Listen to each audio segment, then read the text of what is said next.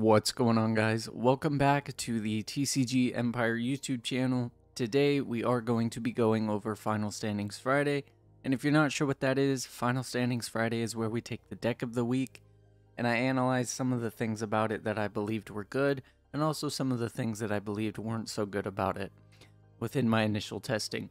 Now this week we did have the archetype known as Lugia VSTAR being paired with Archeops, and this deck is a ton of fun. When you play this deck, being able to set up the initial engine of how the deck works, it makes you feel like you have one of the best decks in the room.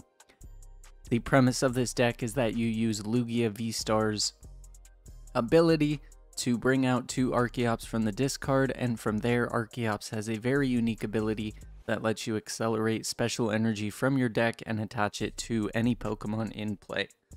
Now, this deck does revolve around using special energy, and it allows you to have an abundance of attackers.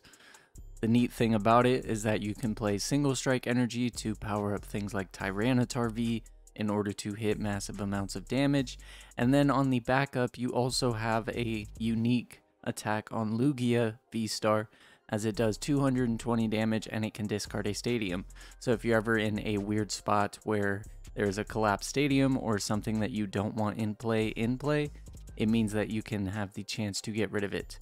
Being paired with this, you also have the Urshifu VMAX, and Urshifu VMAX is a good card as it can deal a massive amount of damage, one-shotting things like Duraludon VMAX, and it has a shred attack that does massive amounts of damage in order to make that possible. The downside though to playing Lugia is that Lugia tends to lose to itself. There's plenty of times where you aren't able to just draw the right cards and it can clunk, and when you're not able to do that and you're not able to set up the Archeops, it really shuts down the deck, as the main point of it and the main engine is getting the Archeops. So if you're able to get the Archeops in the discard and activate the ability on Lugia VSTAR, you're good to go from there. But most of the time you'll have a tough time doing it, especially with things like Judge in format. It really makes it difficult. You have to really hope that you can have an amazing turn 1, and this deck does want to go first so that way you can evolve turn 2 and use the ability, but due to your opponent being able to play supporters, it means that you can be heavily disrupted, and something like Path to the Peak as well as Judge can really just destroy the deck.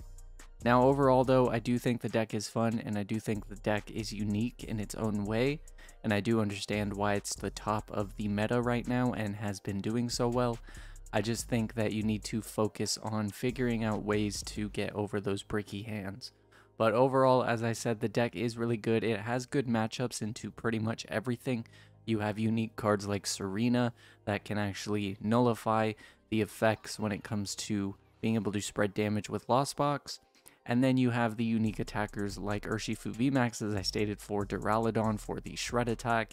And then for Mew, you do have Tyranitar V and everything in between. So overall, try this deck out. I think it's a ton of fun. Enjoy the gameplay in the background. And as always, if you did enjoy today's video, smash that like button, subscribe, turn on post notifications, and I'll catch you guys in next week's Meta Monday.